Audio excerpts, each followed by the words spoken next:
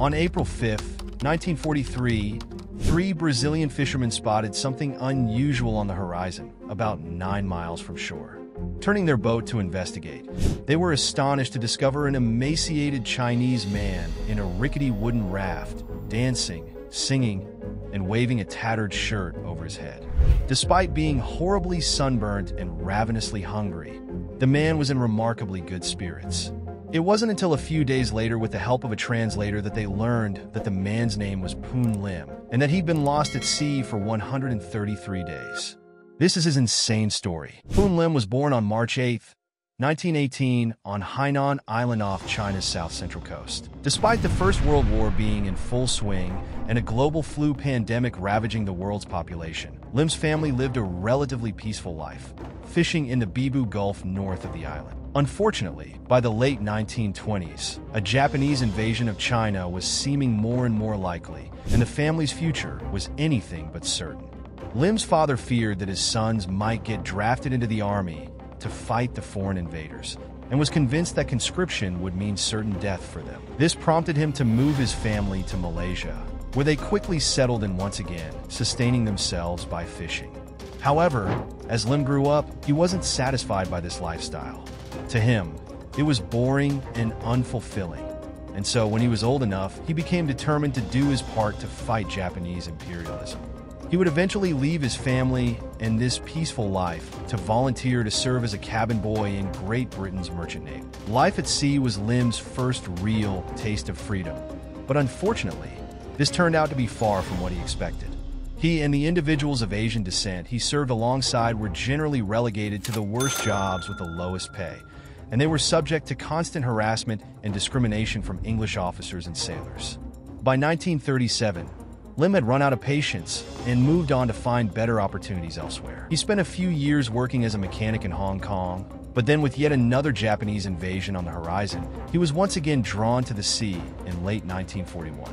In a few short years, he'd already managed to avoid several Japanese onslaughts. But despite his luck so far, his fate was already set in motion when he became a steward aboard the 420-foot, 5,400-ton armed trader known as the Ben Lomond in early 1942. This ship was a transport ship that regularly brought supplies to Allied forces around the world during the Second World War. On November 23, 1942, the vessel was on the last leg of a 2-week journey between Cape Town, South Africa, and Suriname. And from there, it was scheduled to make the 1,500-mile trip north to New York City. Even though the Ben Lomond was armed, the ship's defenses were limited to relatively small-caliber weapons, and everyone on board knew that they didn't stand much of a chance in a direct encounter with a hostile warship or submarine. The Ben Lomond was also painfully slow, but to top it off, that day, its ballast tanks were filled with thousands of gallons of seawater to balance it out in the rough seas. Worse yet, the vessel was traveling by itself along a well-known outlet supply route, regularly patrolled by German submarines. The captain of the submarine immediately sent a message across the ship, and the battle-hardened crew sprang into action. Moments later, 2 massive, almost 2-foot diameter torpedoes launched from the tubes in the submarine and began hurtling toward the slow Ben Lomond just a few hundred meters away. Both torpedoes struck the ship's hull just below the waterline, and due to the suddenness of the attack, tragically, nearly all of the 54 men on board were killed in the explosions, or went down with the ship moments later.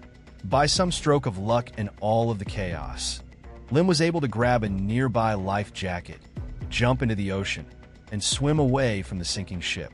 Unfortunately, despite surviving this initial disaster, he was now alone in the Atlantic Ocean. Disoriented and in shock, Lim treaded water for hours before nearly succumbing to exhaustion.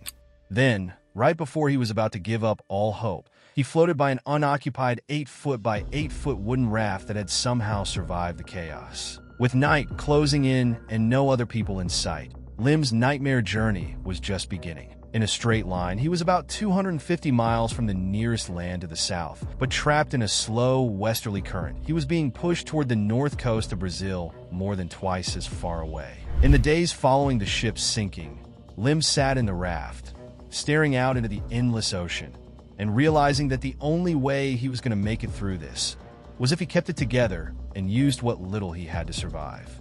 Thankfully, the raft was equipped with a small survival kit, which included a flare gun, 2 electric cooking pots, a broken flashlight, a few chocolate bars, a bag of sugar cubes, an 11-gallon jug of fresh water.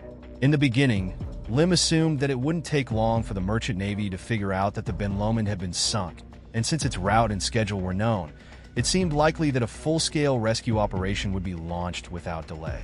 On the other hand, in the back of his mind, he also knew that resources were scarce, and that in the scheme of things, the loss of such an insignificant ship probably wasn't much of a priority. To prepare for the worst, he began rationing his limited resources and refilling his jug with rainwater whenever he had the chance. At the very least, thankfully for Lim, he had spent his entire childhood training as a fisherman, and so he knew that the ocean was capable of providing all the food he needed until a rescue was mounted. After a quick inventory of his gear, he fashioned fishing line from some copper wire and hooks from nails he removed from his raft. For bait, he made dough balls from biscuit crumbs that he then packed around his makeshift hooks before dropping them over the side. At the very least, it seemed that even though the food might not be plentiful, he had some way to catch food while he was waiting for rescue. In the days that followed, and then the weeks after that, Lim was constantly battered by fierce storms and strong winds. And often, his precious supplies and dried fish were washed or blown overboard as the little raft tipped back and forth in the massive waves.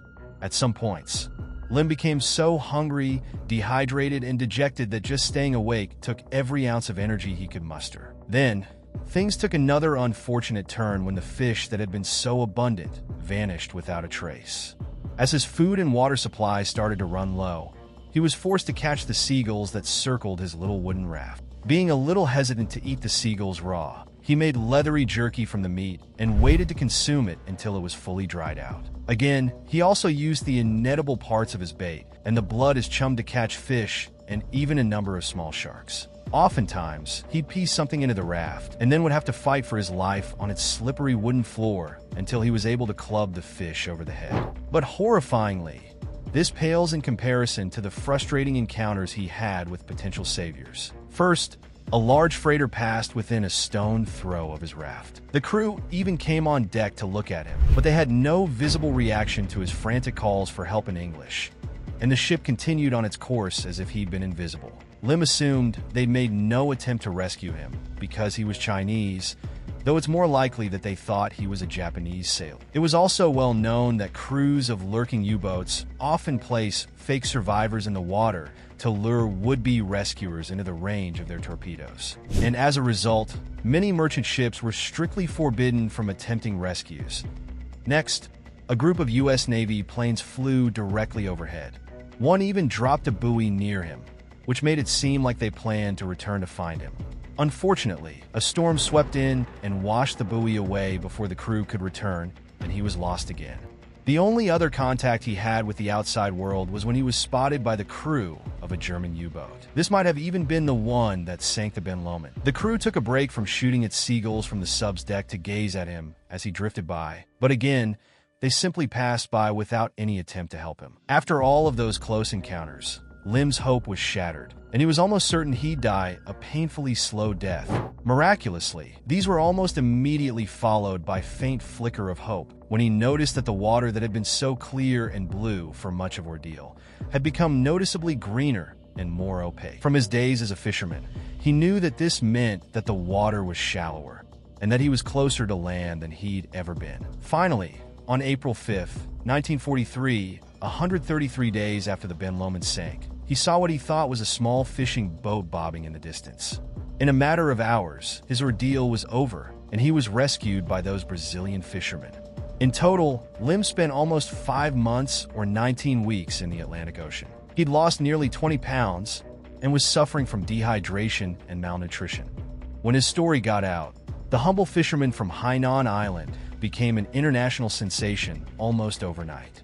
Eager to capitalize on Lim's newfound stardom, the British consul arranged for him to travel to London in the fall of 1943. If you want to support the channel, give this video a like and subscribe if you aren't already, so you don't miss any of the weekly videos. Thank you all so much for watching, and hopefully, I will see you in the next one.